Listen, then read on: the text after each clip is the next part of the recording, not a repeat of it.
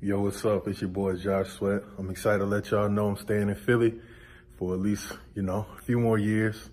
And I'm excited for the years to come. And go Birds.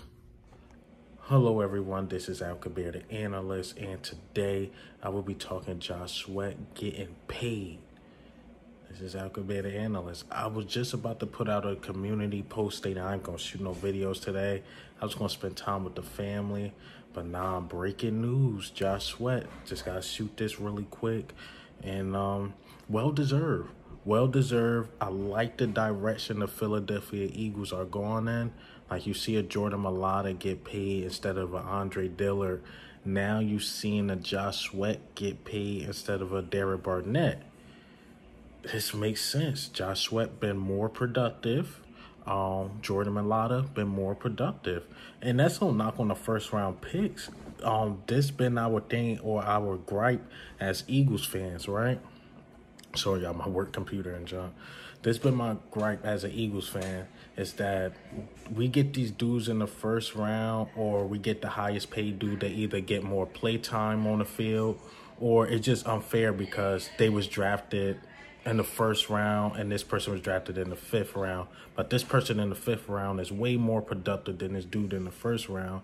Why is he getting paid more than you see the logic I'm going with, but Josh Sweat was more productive than Derek Barnett. Derek Barnett is on a 1-year deal. He's basically on a prove-it deal. And we locking up Josh Sweat now because if he hit that market, he's gone. We locked him up early. So salute to the Philadelphia Eagles making that move. Josh Sweat had about 6 sacks last season. You got guys like Chris Long predicting that he should have double-digit sacks this season and that he's not the best because I still give it to Brandon Graham, but one of the best players on our defensive line, or at least on the edge. So he's been highly productive. Now his health is a thing, I'm not gonna lie, but Josh Sweat is a dog. Josh Sweat is a dog. So well deserved. Congratulations, Josh Sweat. I think you get about 26+ million guaranteed. I'm happy for you, man. I'm happy. Just keep producing for the Eagles. Keep doing your thing. This makes sense. And once again, I like the direction the Eagles are going. Whoever plays the best should get paid the most and should get more playing time. I did not like that Doug Peterson. He's a veteran. He's drafted in the first round. He should play. Where you got Travis Fulgham out playing Alshon Jeffrey, but Alshon Jeffries is on the field. Like, come on.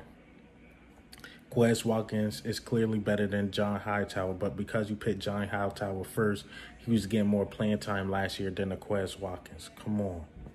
But now I like this direction. Whoever plays the best in this competition thing, they get on the field. Travis Fulgham wasn't that good in camp. Guess what? Quez Watkins is on the field.